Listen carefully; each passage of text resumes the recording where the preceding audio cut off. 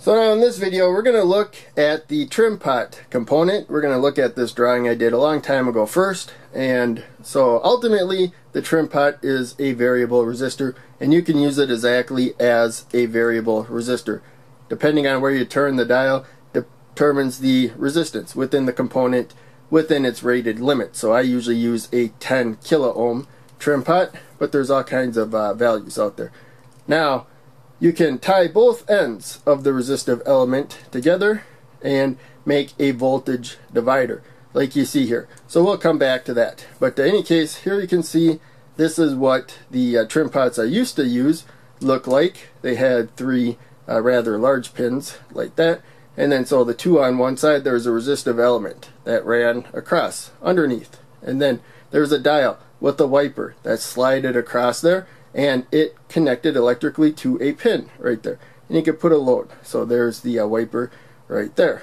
And so if you turn the dial all the way to the top right there, if it's facing that direction and the power supply is there, there'll be 0 ohms of resistance from there to the wiper right there, and the load will see the direct power supply. So you'd still want a current limiting resistor, but you could turn the dial all the way to here, you'd have the full resistance. Halfway you'd have half the resistance, and whatnot. So the farther you are from the supply voltage there, the more resistance you'll have in between based on its rated value. Again, I usually use 10 kilo ohms. They are not, from what I see, very accurate though. They're off, like I think a couple hundred ohms usually, and so don't try to get precision resistance from one end to the other. Maybe some are more accurate than what I got. But in any case, here you can see a second setup for basically the same thing. The thing is though, now I have a jumper from the end of the resistive element to the wiper. And the point of that is, so we got the resistance coming through. If we set it halfway, there you can see we got half the resistance. It ignores this right here because we got current being pushed from there and pulled from there. So it goes there, it doesn't care about this. But let's say the wiper goes bad, it breaks or something, stops working, that resistive element should still be intact right there. And then so if you're turning the dial but you have the full resistance of the trim pot, that's an indication that it's a bad trim pot. Just put in a new one, you'll probably be fine. If you just notice you have that full resistance at all time. So now we come to the voltage divider. So we put both ends of the resistive element to the power supply right there, and we did voltage dividers before.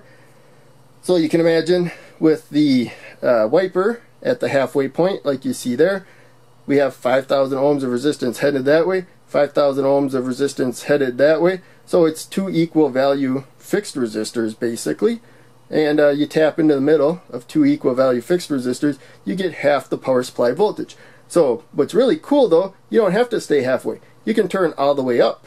Then you'll be directly to the positive supply, and if it's 5 volts, you'll have 5 volts.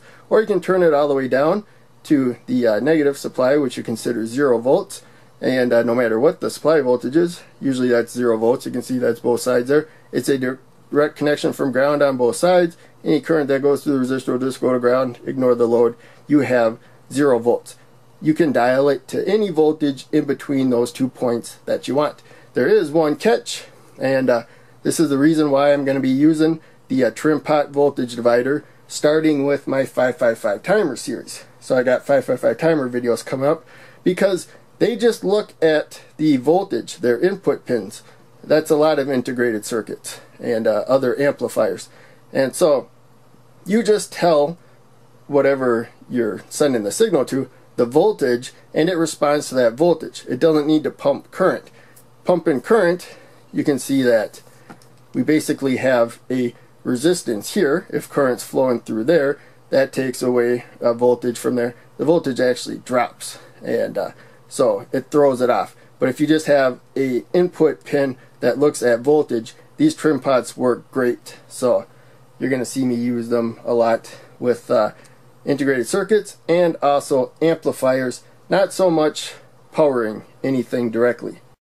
And so now we're going to quickly take some measurements. So I put this together. I had these alligator clips. I can just clip them to the probe. I crimped them to the other side of the jumper there. So that I can just plug them into the board wherever I want to take measurement. So I did the same with the black probe there. And so this trim pot I'm using, I don't use that other kind anymore, just has 3 little metal pins in there, so it fits in the board really nicely, and seems like it's more reliable than the other ones I had. So there you can see we're going from one end, the top there, to the middle. The middle is connected to the wiper. So you can either put it this way or have it so the arrow is facing that way. If you have it halfway, it does not spin all the way.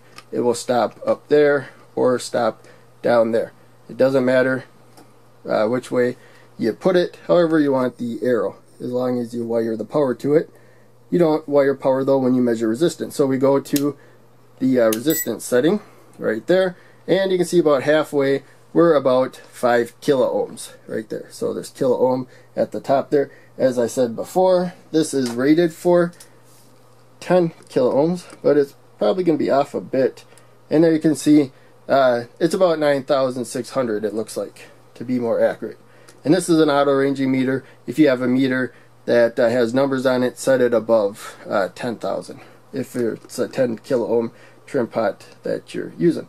And there we go. We can go down and go down to 0 ohms of resistance. So it's not going to quite hit 0. There's a little bit of resistance just where the connectors are and stuff. Now we can look at the full resistance. As I said before, sometimes you jump the wiper to right there, and if something goes bad with the wiper, you'll end up with the situation that you see here. I turn the trim pot and the resistance is not changing right there. We're at both ends. And now I'll move this red one over. Polarity doesn't matter, we're just measuring resistance. The meter puts current through it, and the resistance doesn't care which direction the current's going. It behaves the same. But now I have to turn the wiper up there to get the full resistance. That's the main thing. So that's one way you can change which direction you turn the trim pot to get the resistance that you want. Pretty straightforward. So now we're going to move on to voltage dividers. And so here we have it wired as a voltage divider. We got the top pin to one side of the power supply, the bottom pin to the other side, and the middle pin in the middle right there. We are going to set the meter to measure voltage, which is pretty safe for the most part. Just have to turn the dial to measure voltage right there. And again, these jumpers are to the end of the probes. So we'll just quickly go there. So that one goes to ground. And so ground's on the bottom side of the trim pot. I have the arrow facing to the right this time, but it still works basically the same. So we plug that right there. And so I have the power supply set to 5 volts right now. And we're about halfway. We have about 2.5 volts approximately. And so we can dial it up. So if I turn it up now, that's getting closer to where that orange jumper is connected electrically right there from the positive supply. We can go up to 5 volts right there. It's a little bit shy because there's some resistance in the wires and stuff. There's voltage divider effects in other parts of the circuit, but they're much less impactful than the trim pot itself. There we go to the bottom. We are to the negative rail. We have 0 volts exactly right there. So that's the main thing. We can dial it to the voltage we want. Again, a load that needs current is going to throw that off.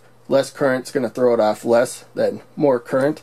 But that's something to be aware of. But for the most part, very useful component. You're going to see it a lot. And let's turn the multimeter off. Make sure you check out one of the other videos that I'm posting. Click like, subscribe, the bell, all that. Donate to Patreon if you can. I put a link down in the description. That will help out a ton. I'll see you in the next video.